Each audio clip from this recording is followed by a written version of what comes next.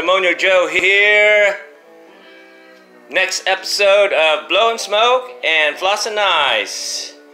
The building of the Rocky Mountain element, which you see right here.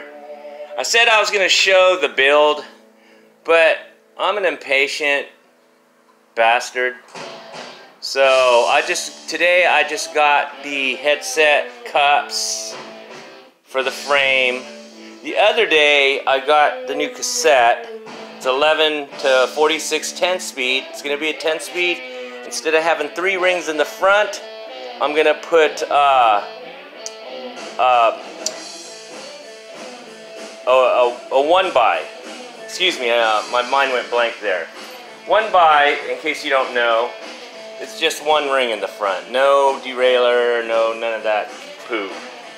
So basically, I took off all the parts off this build, which I've never shown, and I should have.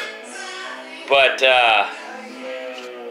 I'm putting it on this here newer project. Now, the frame and all this, it's older. It's like, I don't know, maybe early 2000s.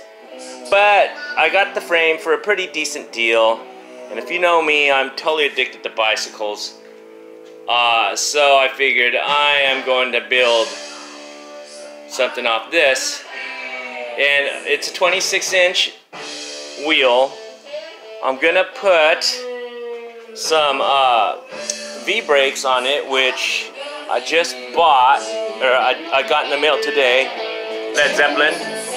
Anyways, I'm going to put these V-brakes on them here in a little bit. And yeah, I know, I'm going to have V-brakes. Notice. So what? Don't care. You know, I don't need to keep up with the Joneses and all that, because I built that bike for all you, you know, style Nazis out there that, you know, point out that shit. And if those don't work for you style Nazis, I got that bike, an old Foes 26-inch, of course, my Norco 26-inch downhill bike, or my Fazzari Wiki Peak. It is a plus tire bike. It's a 27.5 plus tire, but I'm also going to run some 29-inch carbon fiber rims on it as well. So basically that blue bike right there, blue and black, is 2 bikes in 1.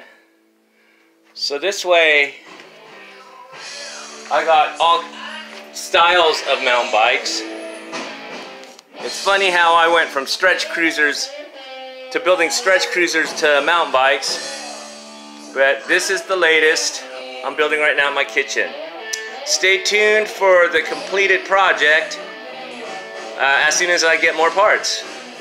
Alright, peace.